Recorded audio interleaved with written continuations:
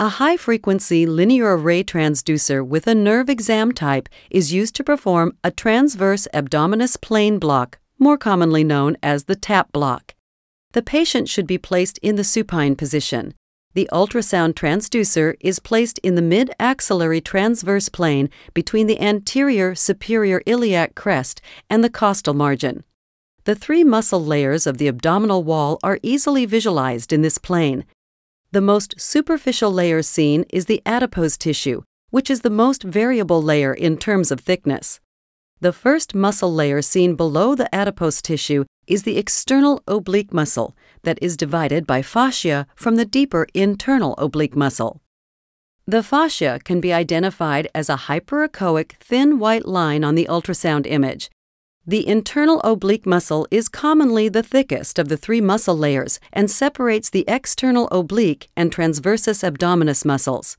Deep to the internal oblique muscle is the second fascial layer that separates the internal oblique and the transversus abdominis muscles. The deepest hyperechoic line in the ultrasound image is the abdominal peritoneum and the peritoneal cavity below.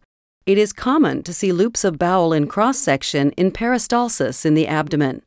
The target for needle tip placement is deep to the fascia that separates the internal oblique and the transversus abdominis muscles on the anterior surface of the transversus muscle. The terminal branches of the nerve roots of T7 to L1 lie on the belly of the transversus muscle, and when local anesthetic is deposited here, analgesia of the abdominal wall is accomplished and the TAP block is successful. After identification of the abdominal wall landmarks, a needle is inserted at a 45-degree angle in plane 1 centimeter from the superior aspect of the ultrasound probe.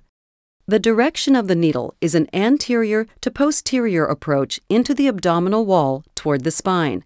It is very common to feel a pop as you pass through the two fascial layers between the three muscles that comprise the abdominal wall in the mid-axillary location. Once the needle tip is deep to the fascia, separating the internal oblique from the transversus abdominis muscle, local anesthetic is injected. When the local anesthetic is injected in the appropriate plane, a pool of hypoechoic fluid will be seen below the fascia and will separate the belly of the transversus abdominis muscle from the fascia. As the local anesthetic accumulates, the transversus abdominis muscle will be pushed deeper into the abdomen, confirming correct needle placement.